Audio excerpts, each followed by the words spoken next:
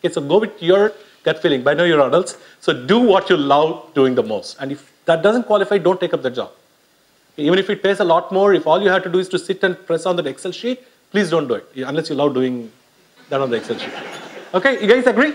So at least, if some of this thinking gets into all of us when we go look at the career options, I think that will help us be happier in the jobs we take up. The second thing, okay, so that's, this is probably the only thing the most important thing I want you to remember and act on from this whole talk is this one line, okay? It is, once you've decided this is what I love doing and this is what I want to be, write it down. Okay, take a piece of paper, okay, not a Gmail to yourself. Okay, take a piece of paper, pen, and please write down, okay, carefully in your room, in 5 years, I would like to have started a Facebook.com like company. Okay, if that's your goal. Or whatever else, I want to build a, Kejriwal, I want to be in the NGO side and do something amazing for Indian society. Whatever it is, I want to be the Prime Minister of India in 20 years, whatever. Write that goal down, okay, because that makes a huge, huge difference. When there's a whole study people have done with these graduates from Harvard University, kind of people who graduated in 1970, and then they took all their salaries and positions in their companies in the society in 1995 and said, okay, what differentiates them? Some have been billionaires, some have become fairly good middle senior managers, and some frankly have not done that well. So what is the difference that caused, what's the single metric that caused all of them to succeed or not succeed so well? So they looked at every, you guys are, you all have done your MA 101 and all the statistics. You can run chi-square, you can run correlations, and you can come out and say this is not based on gender, this is not based on which part of the world they are from, it's not based on any of that. So one question apparently that turned out to be the biggest differentiator between the three levels of people. The successful, from Harvard, I don't think there are many failures. So the successful, the better than successful, and amazingly successful, right? Is that the guys who were successful, reasonably successful, are the guys who said, I came out of campus and I took the first best paying job I got that I reasonably liked. Okay, like most of us do that. Okay, I mean, there's nothing wrong about it. I took the best paying job that I reasonably liked, and I did well in my life. So the second set of people said, well, I knew when I came out of my Harvard, I knew what I wanted to be. Okay, I wanted to be the CEO of a Wall Street firm. Okay, so I planned and picked the job that would let me go towards being a CEO. Okay, those guys did extremely well, right? But the guys that did stupendously, astronomically well are the guys who said, small percent of people who said, I actually took a piece of paper and wrote down, and by the way, here it is in my wallet. When I graduated from Harvard, I wrote down that I want to be the president of Wells Fargo Bank, right?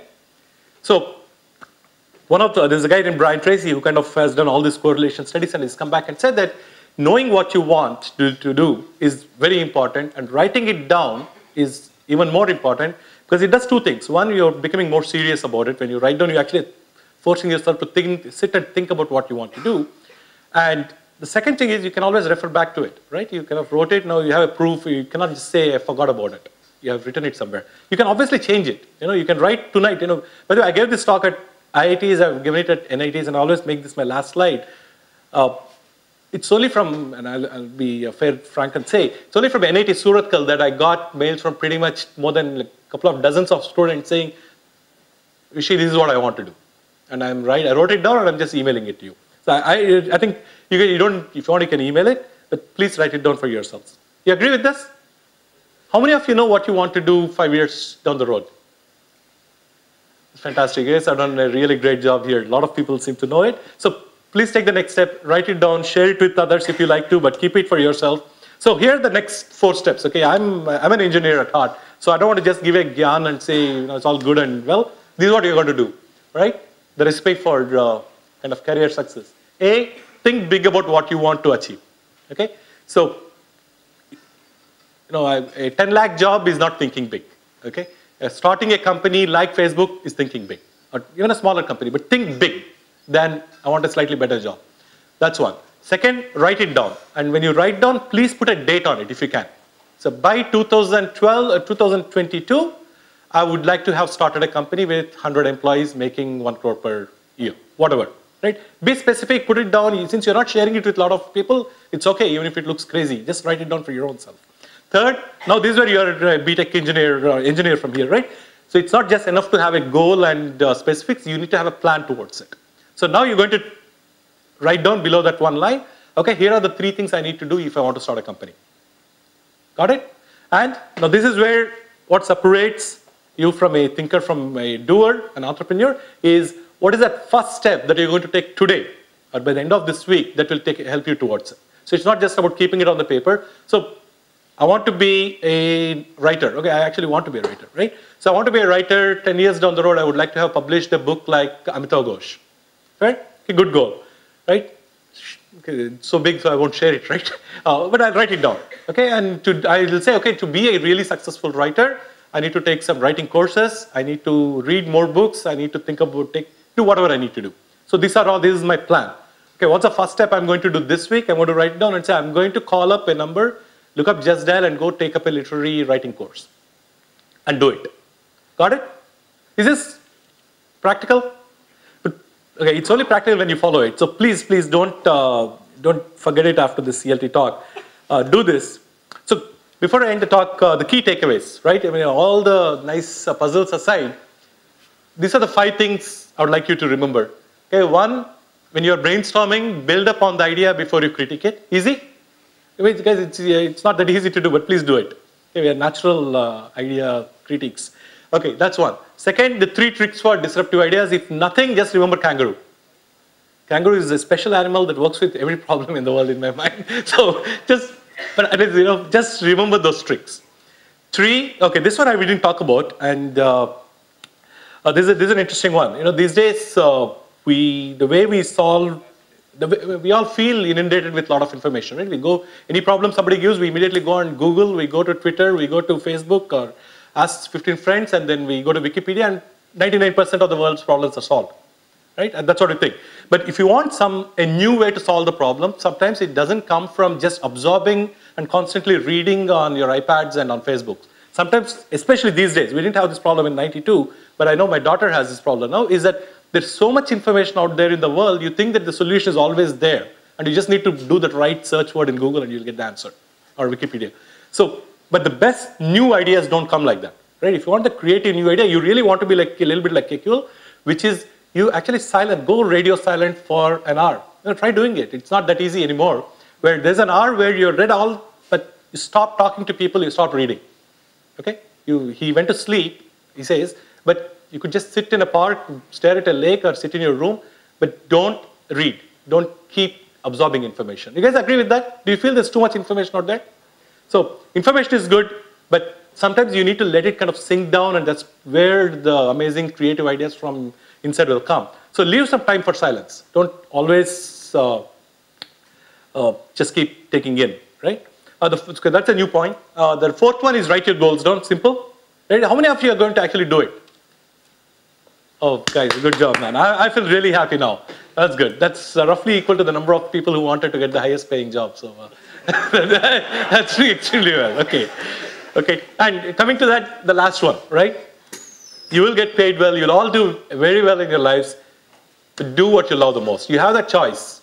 Okay? A lot of people in the world don't have the choice to do whatever they want. They need to work for the minimum pay they can get. But you have the choice, so you can make the decision now. You can make it 3 years later, whenever. But always think about what you love doing the most. If you want to be that writer, start working towards it. Okay? It doesn't mean you should not take up a job. You can take up a job and on your weekend start learning about writing. So what do you do? And by the way, before I came to this, in the true social sense, I asked this question to some of my Facebook friends. Many of them are 92 batch from here. What do you want to tell the guys? Right? So the overwhelming advice I got is this. So people said, this is a guy named Caps. I forget his real name now. Caps, Mechanical Electronics 92. So he said, I wish somebody had told me this in 92, that don't let your past achievements limit your future. Okay? You've done well, you got into IT, you've become whatever, chemical engineer, computer science engineer, whatever, but don't let all of that limit how much more you can do. Okay? So this is not the end of it, right? This is just the beginning. Now you need to, don't overwhelm yourselves with the IIT brand. Right? We all love it, but that's not the peak, guys. The IIT brand is not the peak of it. It is very much the first step. It's a good first step, but what you can do next is a lot more exciting. So don't let everything you've done so far say you're done it. Okay, don't get that thought in. You guys agree with that? It's a bit harsh, Because we all feel, the 4 years of preparing for JEE and 4 years of IT, now this guy comes and says this is not the end. What the hell? I mean, I'll get 10 lakhs and I'll be done. So you guys agree with that? So the real stuff is ahead. Okay, so again, I can't believe I'm standing on this side of CLT. So thank you, Professor Nagaraj, and thank you, Suresh, and others that invited me here.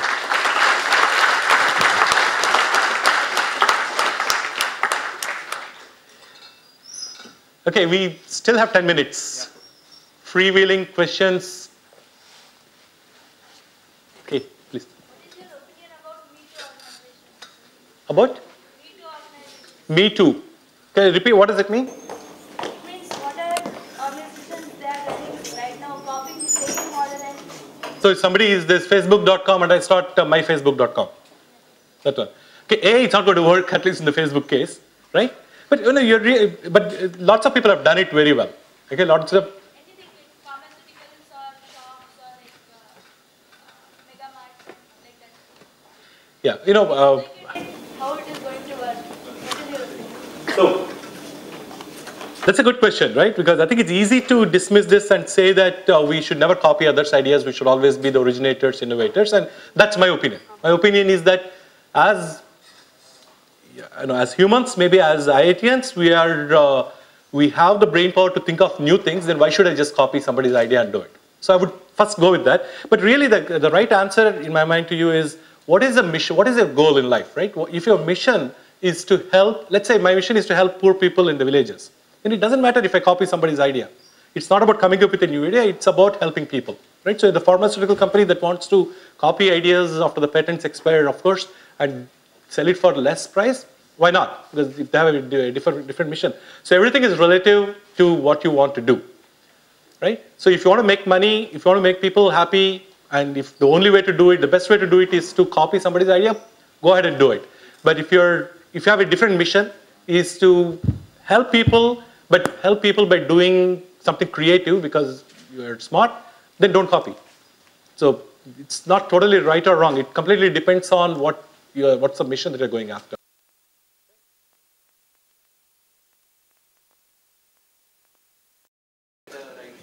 So it's a great question. At least it depends very much again on where you are placed, right? Within an IIT, I don't know if you guys probably have some meeting clubs and discussions where you sit and discuss ideas. In Bangalore, I'll give you an example, and maybe if it's not there, you should start it here. In Bangalore, there is an event called Startup Saturday, and I go there and speak and interact with the entrepreneurs every now and then. So every so many Saturdays, this many people meet in a room. Okay, somebody gives them a free room. They meet. Somebody gets up and talks about their ideas for 5 minutes. 5 speakers talk and get down, and then people gather over biscuits and coffee and say, okay, should we work together? So, do you have something like that in Chennai? What is it called? Startup Saturday is here also. So, it's in Madras, IIT Madras? Yes. I mean, they're hosted here. Okay. CTIDES is like working. So, I think in Bangalore, that's been a big success. So, if it's already there, then best place is to start there. And the other is a room like this. If you're a serious entrepreneur, at the end of this talk, you would say, guys, whoever is serious, let's meet up every Saturday and do it, if they're not already happening, right? Okay. Any other? Okay.